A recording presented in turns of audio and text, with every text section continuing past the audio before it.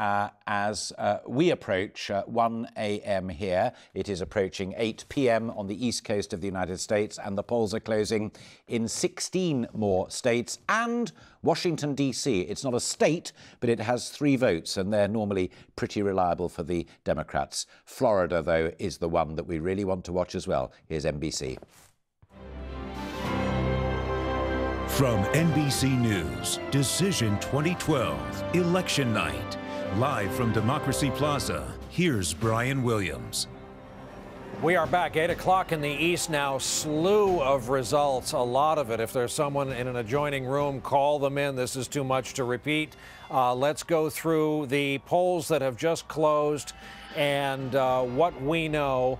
President, Florida, too close to call. This is our Uber list at 8 o'clock, so we're still watching that.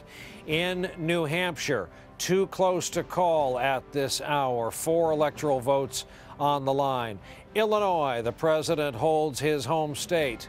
Barack Obama. Pennsylvania, too early to call, but we are showing an Obama lead at this hour in Pennsylvania.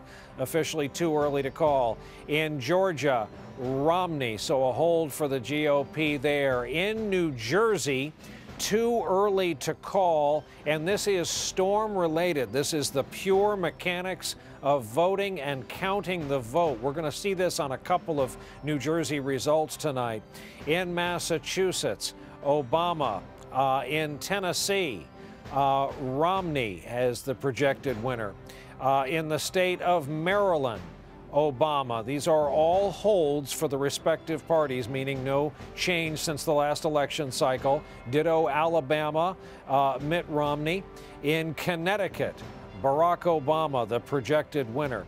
In Oklahoma, Mitt Romney, the projected winner.